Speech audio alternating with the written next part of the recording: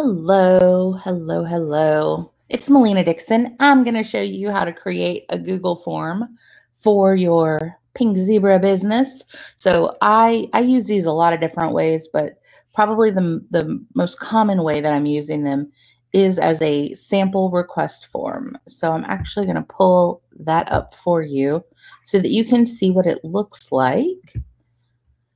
And then I'll show you how to make your own. And so on my sample request form, I request their first and last name, their address, their cell phone number, so I can text them tracking info, because the way I send my samples, they're first class, but they come with tracking. So I like to share that with people so that they can stock their tracking info and know when their samples are coming. I have a question about, have they tried Pink Zebra before? With the radio buttons so they can choose one answer. Then I've got check boxes for the next question. How do you currently fragrance your home? What type of scents do you like? I don't tell them what scents I have. I ask what scents they like, and then I send the samples based on what I do have on hand. I've had people reach out to me for samples and give me this long list of very specific scents they want to try. And that's just not how I work my business. I have, I don't have every single scent on hand.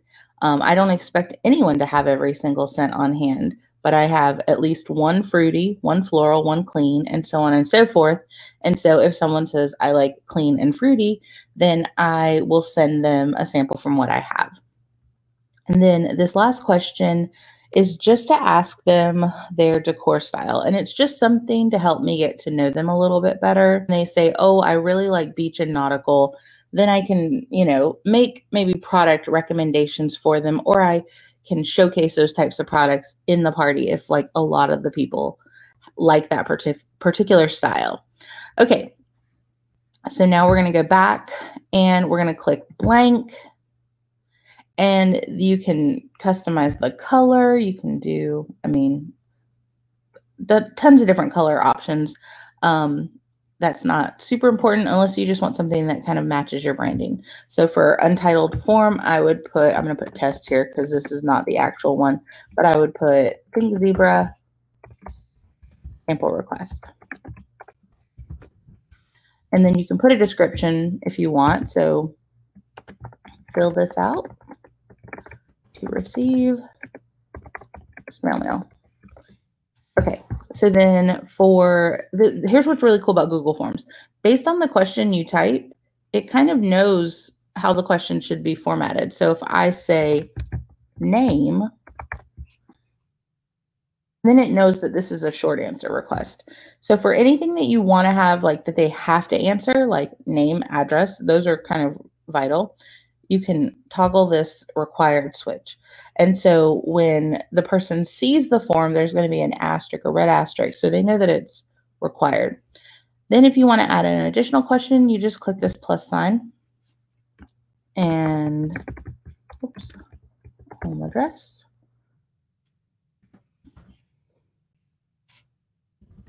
And I don't know why, but I feel like I have to call this out, because people will literally just give me the house number and the street name. And I'm like, where's the rest of the address?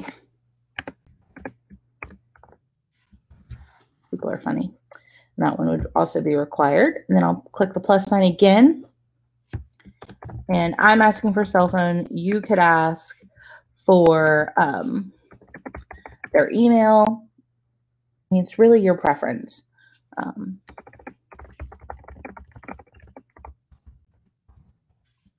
I think it's a good idea to be able to contact them outside of the party. So the cell phone's really great because I can just text them like, hey, your samples are on the way. I could even text them a picture of me holding their mail, like whatever I want to do. But then that gets us talking outside of the party. And I think that that's really important, especially when it comes to building relationships. So that would be required. Have you tried pink zebra? So you see, I'm asking a question, and so it's going to let me, I could technically do yes, no, maybe. It would add all of those for me, but I want to create my own. So I'm just going to say, I currently I'm just going to abbreviate because I'm just trying to keep it simple, short, sweet, simple for y'all. So then I want to add another option.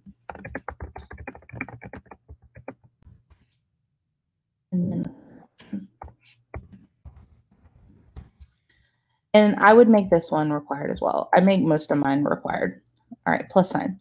So I think you guys get the gist here, but I will show you really quick while we're here the different types of questions. So there's short answer, that's like the name.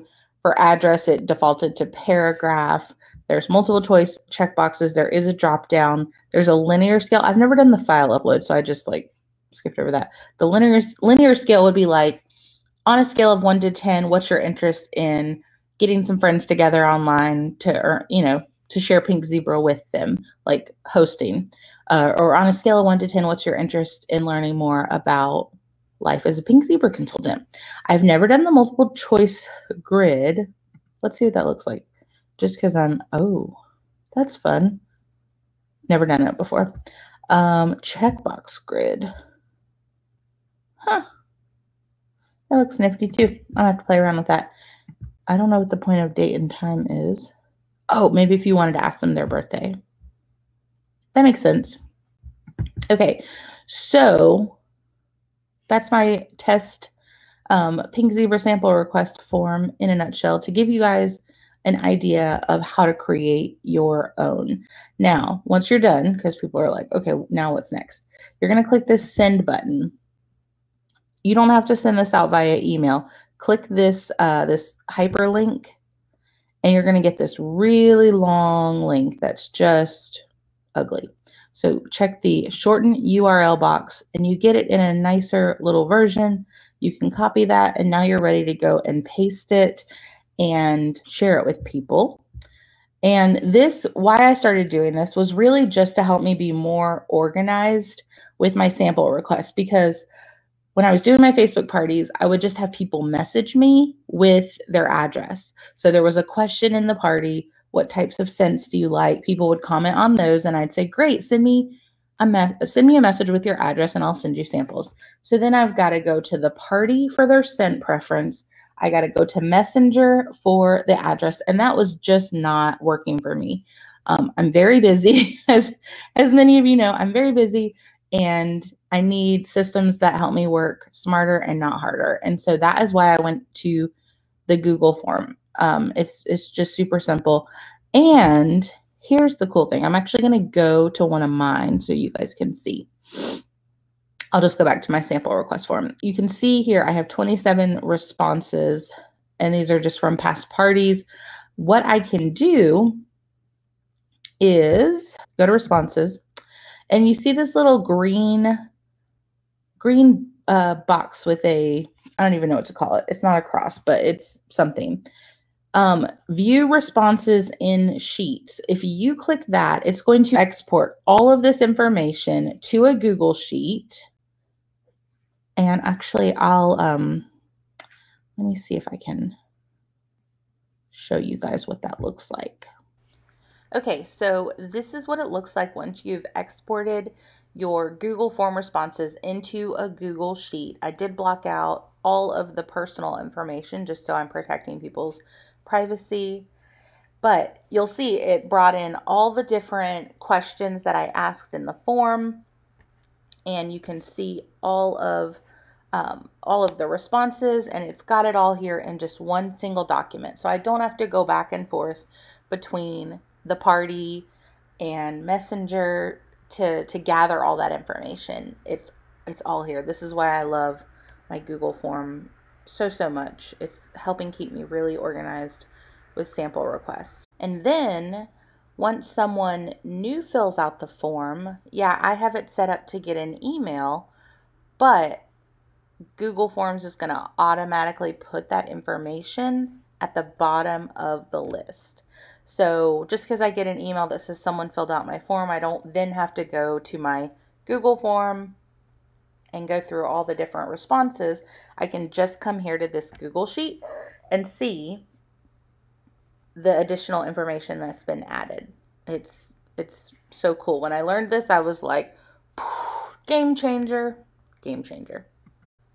So I hope this video was super helpful. I try to make things as simple and easy to understand as possible. And I know some of the technology things in our business it gets a little crazy. And if you've never done it before, maybe you're apprehensive to give it a try. But Google Forms, Google Sheets, very user friendly, and I'm confident that this video will be helpful to you.